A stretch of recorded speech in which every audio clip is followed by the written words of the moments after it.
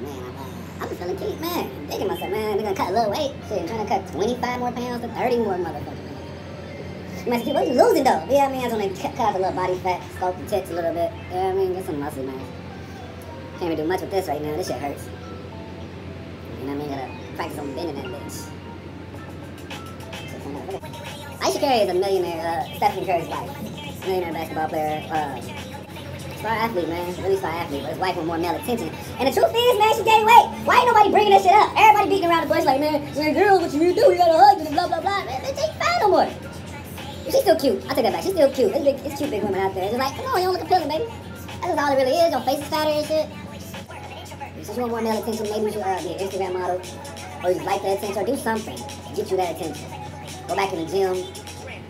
Stay in the gym. Just live in the gym. Because she gained weight. Like, come on. I mean, I'm not saying big girls are not sexy or attractive, but come on. Lisa Curry went from here to here. I didn't even say she went from here to here. And it's like, now, I'm not mad at her for wanting to feel beautiful to the majority of men.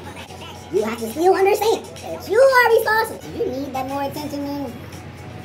Post a nitpick, you know what I mean? Helen is gonna check it out. Who don't want to see what that titty look like?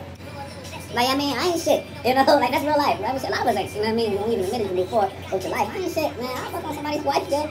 Hey, that bad karma, man, I don't believe in marriage. When I get married, probably on some dumb shit. And I probably will tell her it's stupid. In a situation like theirs, I'm not saying they even did it because of children or because of the career move or anything. Ain't no telling really why they even got married or why a lot of people even do get married.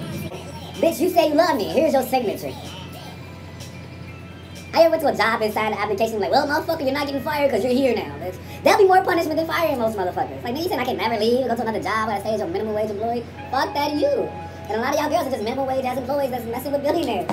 So you trying to cheat? Like, what is your objective, motherfucker? Like, what are you trying? Are you trying to grow trust issues? Because you just accomplished it in one table talk.